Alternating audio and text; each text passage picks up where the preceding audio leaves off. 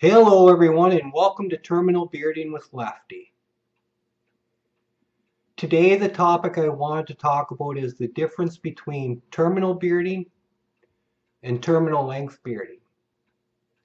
You see, both terms have the word terminal in it, but they really are two different types of beards. One is where you grow your beard to its terminal length, and the other is just having a beard of any length and not shaving. My style of beard has always been the terminal length style, but because of certain circumstances I've had to trim it down a time or two. My goal, of course, is to still grow both my hair and beard as long as it will grow, because that is the particular look I like on myself. Your style may be different though. Your style may be just having a terminal beard instead. But whichever style you choose though, is really just being a man and celebrating the fact of beards.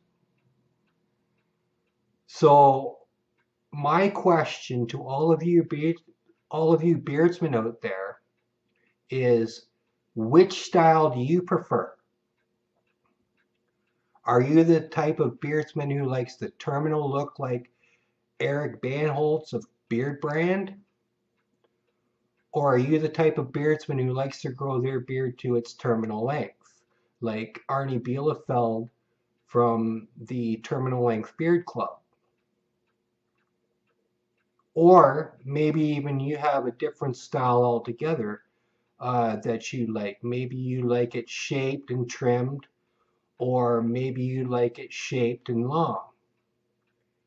Whichever style of beard you choose though, feel free to leave it in the comments section below. If you have any other comments or questions, also leave it in the comments section below.